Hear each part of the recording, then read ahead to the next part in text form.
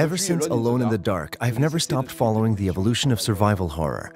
I felt like doing something radically different, breaking with the genre's traditions, making a game with unpredictable, demanding gameplay, where the player can lose control.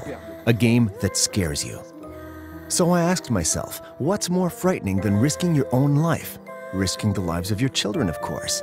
So that became an important part of the gameplay. Too Dark is an infiltration game in which you have to save children.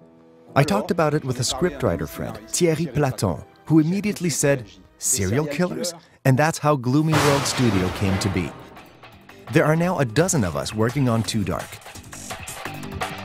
Too Dark is a blend of different types of gameplay: action, adventure, infiltration, and above all, rescuing children. What we wanted was something relentlessly dark and seedy. The result was a strong commitment to distinctive graphics. We needed a rendering engine that could handle both darkness and light. We also wanted it to be easy for players to find their way in settings that are sometimes pitch black.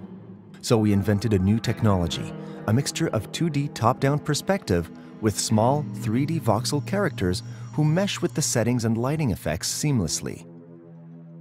I hope you'll like what we've done. In Too Dark, sound is particularly important for the gameplay. All of the game's characters have a field of vision and hearing, so they can hear whatever noise the player makes. The sound can actually be seen in the darkness. The music is also really important. Too Dark is a level-based adventure game.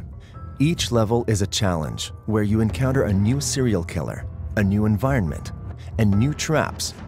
You play as Smith, who is searching for his kidnapped children. To do that, you have to explore the darkest corners of Gloomywood. Don't expect to make it all the way through on the first go. See those cute kids? They're the ones you have to save.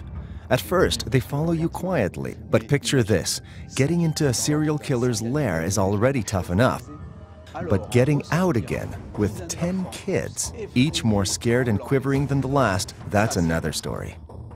Hey all you players, I've got great news for you. Not only is Too Dark scheduled for release this year on Mac and PC, but it'll also be released on Xbox One and PlayStation 4. Thank you all for your support. We're hoping for just one thing: that you have as much fun playing the game as we've had making it.